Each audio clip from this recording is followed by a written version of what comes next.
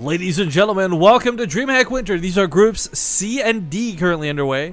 I am Rifkin, joined by my Insanities Penguin on the casting, I guess, real desk, whatever you want to call it. But spawning here in the lower left corner of the map, playing for the team property, it is Property Sjow.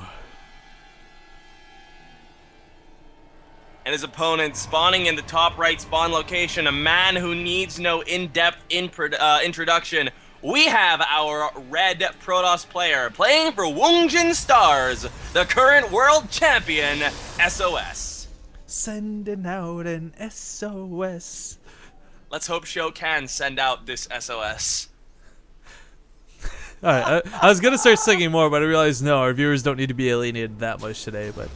No. Alright, we talked about this before. Sjow, first off, is playing on Yon, so a map that can definitely be considered Terran favorite. However, SOS, we could, I really hate when people start referring to people by titles just for the sake of it, but I mean, the reality is it was recent, so it's worth noting that, SOS he walked away from WCS, a champion. He walked away from Red Bull, second place. I mean, this guy, he is a tournament contender and then some.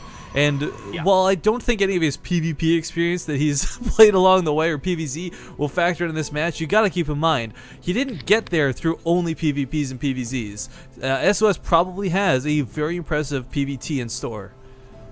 His PvT is his weakest matchup statistically, but I think when I saw the last statistics, still something crazy like 57%, which isn't crazy on its own, but when you consider that that's his lowest win rate, that's pretty insane.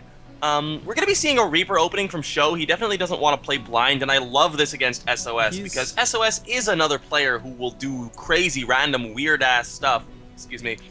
Yeah, well, whether it's cheeses or whether it's all in, I think one of the big things, too, is Sjow, I think, was expecting Blink on this map. Not only did they put the supply depot a little bit back, as I stumble over English this morning, the Reaper Scout is going to be key for seeing that coming. And, of course, the biggest way to hold off Blink all-ins is seeing it coming. You just cannot blind counter it. Even if you go for 3 racks, even if you get the early bunkers down, you just can't unless you know it's coming. Yeah. But another thing about SOS, though, is that while he has some of the weirdest PvP and PvZ, he also plays a relatively standard PvT, so I wouldn't be too surprised to see this be a bit of a normal game, and to just see him try to outclass Sjow on a mechanical level. Meanwhile, we have a factory on the way up from Sjow. I'm very interested to see what he decides to do here. With this reactor here, I would assume...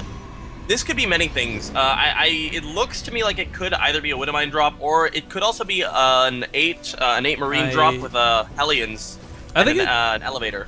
I think if he had seen the Oracle, we would have, like, if he had seen a Stargate down, we would have seen a Widowmine for sure, but Hellions would certainly be cool. The question is how much does he dedicate? I would almost, in best case scenario, love to see him swap and put on the reactor, because Hellions are so hard for Protoss to deal with early on.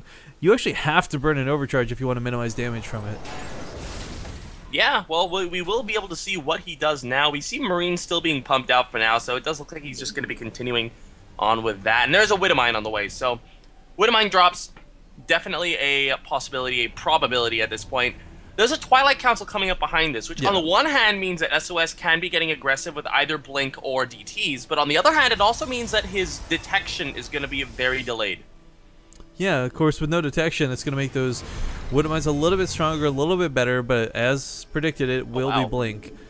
Alright, so he's expecting an Oracle, Sjow is, based on where he's rallying this Widowmine. He's burrowing it behind his mineral line. He really is expecting an Oracle here. Widowmines, though, they're not going to help him so much against a Blink all-in. And this isn't necessarily an all-in, but... you gotta keep in mind too, I mean, they will take out one of the stalkers, so it's not like it's useless having it on the field. No, because you can blink away. You can bait the Widowmine and blink away and take no damage. Oh, that's right, I forgot you could do it with Blink, you disjoint the attack, but... Sjow, unfortunately, did not get to get in there and see the back of the base. I mean, if he's crazy enough to scan, great, but I don't think he's going to. So he's got... Well, actually, whoa, this is like a really early siege tank, something you don't characteristically see in this matchup. Yeah, this is good for him. Siege tanks, very, very good against Stalkers. Stalkers' armored units do take extra damage. This is not all in from SOS. He's going to be getting 4 gates with Blink, followed by DTs. Oh, can Sjow see this? Show's going to see this. Show's going to see this. No, oh, he's just barely out of range. Okay, cancels the Dark Shrine before Sjow got to see it. So actually, Sjow gets up here, and from his vision, all he sees the words canceled. He didn't even see what was building. That was so cool. I think he may be able to assume that it was a Dark Shrine, but even so, the Dark Shrine is still going to be coming down. Sjow probably doesn't expect it now because it was already about a third of the way done. And it's kind of weird to cancel it and put it back down again if your opponent's going to see it. But actually, this is going to be late enough that first of all, it's going to be later, so Sjow has more time to deal with it if he does think it's coming. But that's what I was going to point out. Like right now, we got Warp Tech like halfway finished. It is being critted like crazy, but the pylon's already down. I can't help but wonder if this was on purpose delayed to get gas out for the Dark Shrine, or if this was accidentally delayed because it's a cheap investment. Yeah, it has to be an accident because he has 4 gateways and Blink is done. That must be a mistake. That's a big mistake from SOS, and he is going double forge behind this, so he's definitely going to be getting greedy with the upgrades. And there are no NG bays down yet, but wow, we see Sjow playing mech, Rifkin. Versus Protoss, in any other scenario, I'd say that's going to be weird, but Hellbats are going to be great against the charge lots. I mean, we don't know. He doesn't know the charge lots are coming yet, of course, but they'll be great against the charge lots. Obviously, tanks necessary for the Blink all-in. I don't know if this was reactionary mech or if he was planning to do mech from the get-go. I mean, he did get those tanks out really early. So part of me wants to say he was going to do mech from the get-go, but one thing I want to point out, too, this bunker, we didn't talk about, but this bunker in the middle of his base is actually incredibly important because if this was the Blink all-in, this is your vulnerable spot. Yeah, absolutely. At this point, Blink all-in obviously not going to be happening. SOS is put a little bit behind by the fact that he delayed that warp gate. He's had a harder time actually getting the units out. He's got a decent number of units, but oh my. We're going to be seeing a charge lot Archon all-in. And honestly, I don't think this is going to work out. Like, SOS could pull some magic, but siege tanks are going to be pretty solid against this. Widowmine even picks off a Stalker there. It's the exact opposite of what you talked about earlier. Instead of blinking away, he blinked into it. But, you know, the charge lot Archon would be really good if Sjow was going bio, let's be honest. But because he's going mech, the Hellbats, even without Blue Flame, are great for fighting Zealots. All Zealots do is charge into their own death. Siege tank lines are going to be established. Even. Like, Hellions can kite if he sees the move out, Hellions can kite all the way back to his base. No, there's Blue Flame, dude. He is set. Like, there's no way Charge Lot Archon works on this. If SOS dedicates to this, he's going to lose that fight. Now, that doesn't necessarily mean he loses the game. We can see him still advancing his tech, Templar Archives and such on the way, but in a straight-up fight versus Meg, Zealots don't cut it. Just straight up. It doesn't matter what you have behind them because the Zealots are meant to soak hits for whatever they're guarding. And if they don't soak hits, then whatever they're guarding is going to go down, whether it's mech or whether it's bio. Alright, looks like we're going to be seeing a third Nexus, and Sjow, or rather SOS, has confirmed that it is mech, so definitely doesn't want to go for an all-in into this. The Stalkers will be able to pick off one of these Blue Flame Hellions, or not quite Blue Flame Hellions, but I'll get some more on the way we have out. A double Robo being added on, but this has only been identified now as mech. This is a very, very late reaction from SOS. He's going to be so low on his Robo units. This could actually bite him.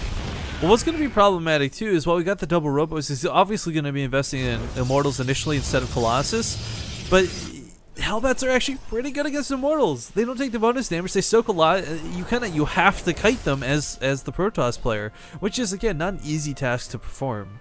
No, not at all, and, I mean, SOS is down 40 supply, and you're generally down against a Terran player, but you want to be in a much better economic position if you're playing against mech, and his third base is so late.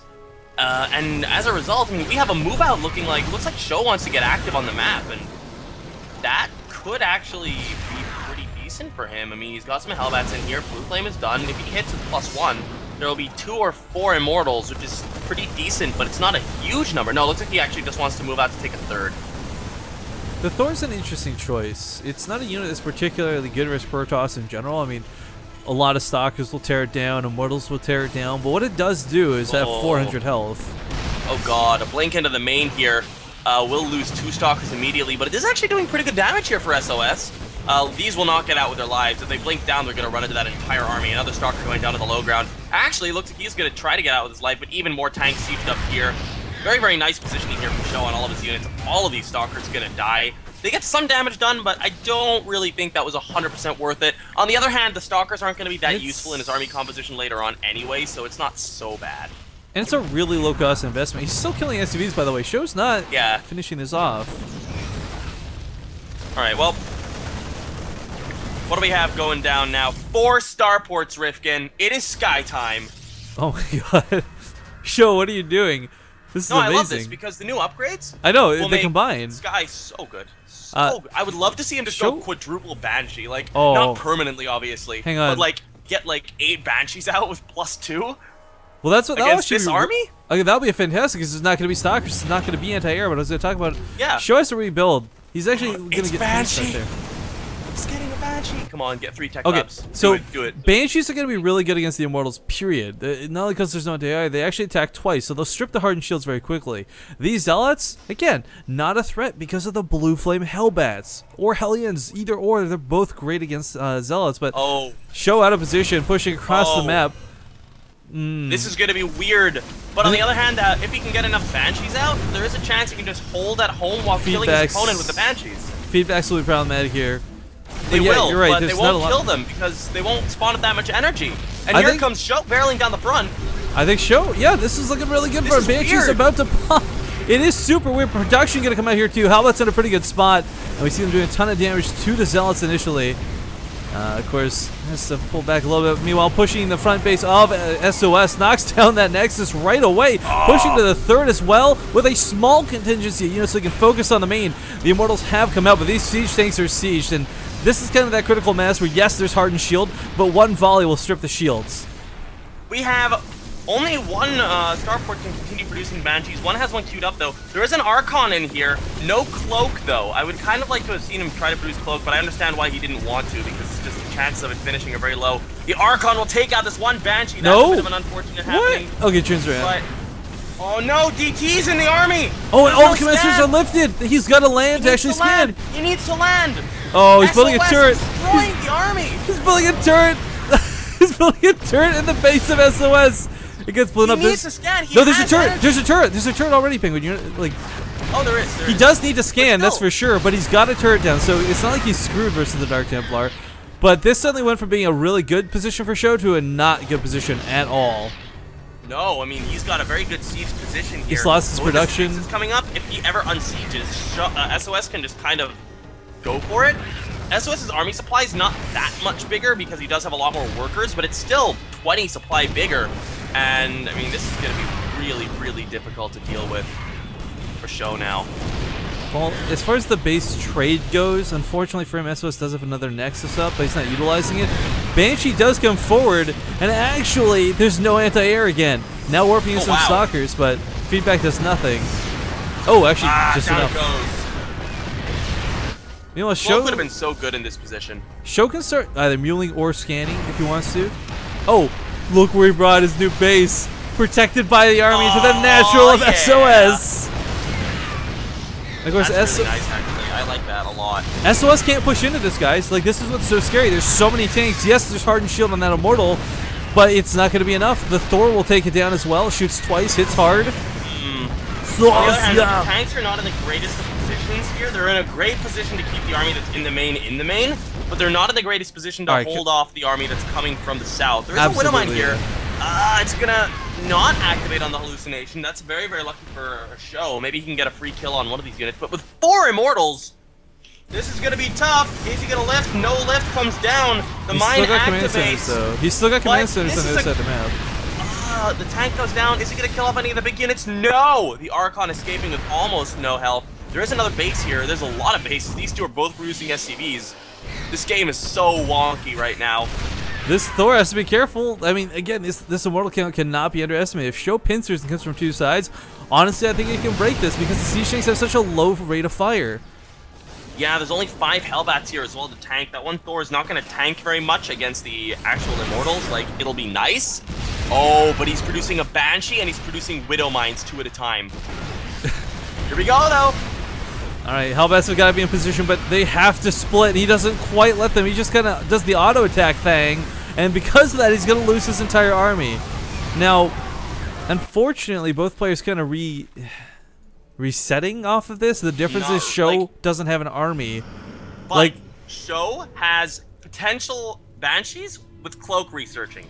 And with no detection on the field, like, he can put down a cannon, yes, but if he gets super, super lucky, there's still a minuscule chance that Sjow might be able to pull to somehow, some way, turn this around. But the problem is that well, actually he has scans, so he can detect this DT. It's got to move yeah, again. the Banshee's the cloak's not going to be done yet, and he'll lose all of these SCVs most likely. He'll be able to lift and get away, but he actually has another base already landed, so if he can get away with these SCVs, it'll be pretty nice. One Banshee's done, second Banshee about halfway done, should finish a little bit after Cloak does. You know, whether it's that he moved out at the wrong time or like he should have come back from that base trade, one way or another, like, man, I really thought Sjow had this at a point. You know, just like completely in the bag.